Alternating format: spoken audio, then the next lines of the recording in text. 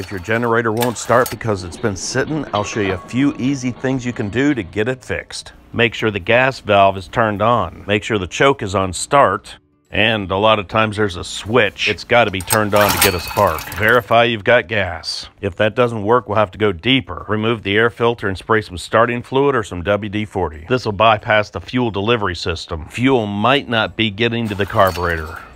Still no start. Now we need to see if there's good strong spark. With a wrench, remove the spark plug. Make sure the spark plug is grounded with the engine and give it a pull. Look for a good strong spark like this. We've got good spark. Let's check the fuel. We'll drain some of it out of the float bowl. Look how yellow and nasty that gas is. Here's some fresh gas. This is what it's supposed to look like. Look at the gas side by side. This gas has been in there for at least a year.